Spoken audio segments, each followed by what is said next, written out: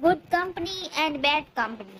This short story, Good Company and Bad Company, is quite interesting to all the people. Enjoy reading this story. Two parrots had built their nest on a banyan tree. The female parrot laid 2 eggs in the nest.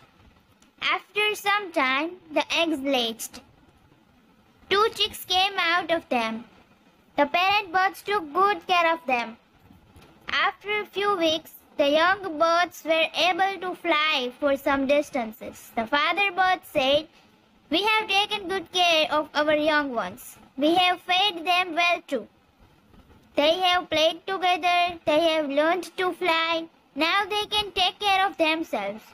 Let us slowly leave them to decide on their own." Every morning the parent birds flew out to fetch food for the young birds.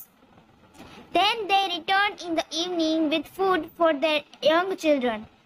This was their lives went on for a while. A hunter saw this behavior of these birds. He learned that the old birds went out in the morning. He decided to catch the young birds after the old birds would go away in the morning. As planned, he caught the young birds. The young birds struggled their best to free themselves from the clutches of the hunter. One of the 2 young birds escaped from the hunter. The other bird was taken in a cage by the hunter to his house. "I caught 2 birds, but I lost 1 parrot," said the hunter to his children.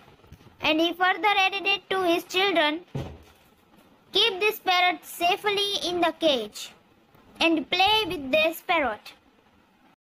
The hunter's children played with the parrot. Very soon the parrot in the house of the hunter learned to speak few words. The children said to their father, "Dad, our parrot has learned to say a few words."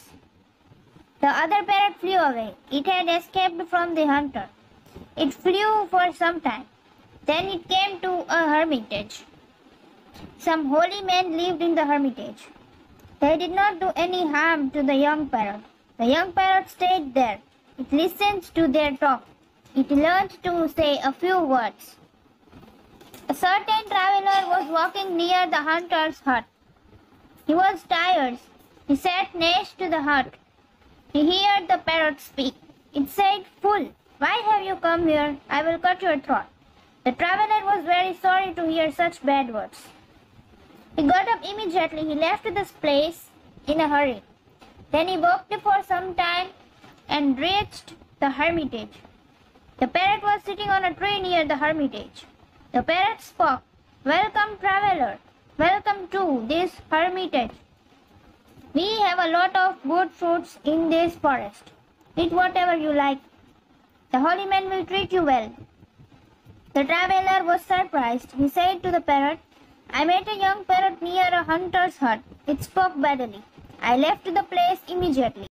Now I have met you. You speak so well. Your words are kind and gentle. Both you and the other birds are parrots. Then why this difference in your language is there?"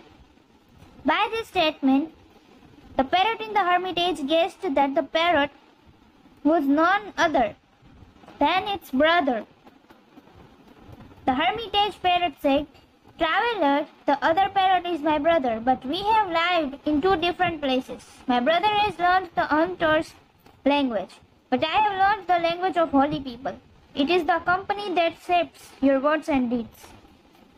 Good company helps you learn good things, and bad company makes you learn bad things."